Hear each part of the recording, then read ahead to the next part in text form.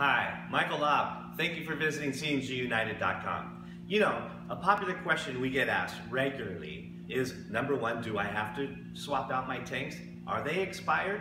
And how much is it going to cost? Well, as we discussed in the previous video, if you have a vehicle within the late 90s and early 2000s, back then the life expectancy of the tank stamp was roughly 15 years. So now we've warped to 2017. If you have a 2002 vehicle or so, chances are your tanks are expired and they'll need to be replaced. The second most popular question we get asked is how much? How much is it going to cost me? And that's a good question because there's several factors to take into consideration when you're figuring out the cost of a tank. And they are the type of tank that it is. There happens to be 4 varieties of tanks that exist today, type 1, 2, 3, and 4, and we'll talk about the different composites of each one of those tanks in another video. Meanwhile, the other factor is the size of the tank. And finally, how many CNG tanks do you have on your vehicle?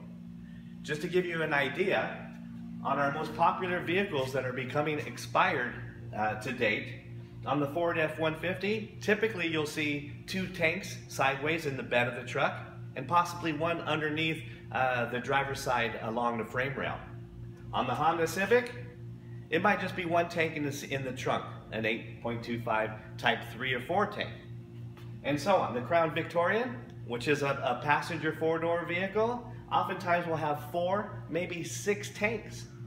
2 underneath, above the rear axle, 2 in the back of the trunk behind the rear window, and possibly even 2 more in the bed of the trunk.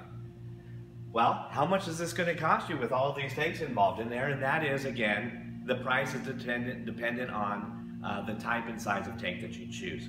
They can range as low as $800 a tank with your valve and your mounting bracket, on up to $3,800, depending on the type of tank that you choose for your vehicle. Thank you for watching.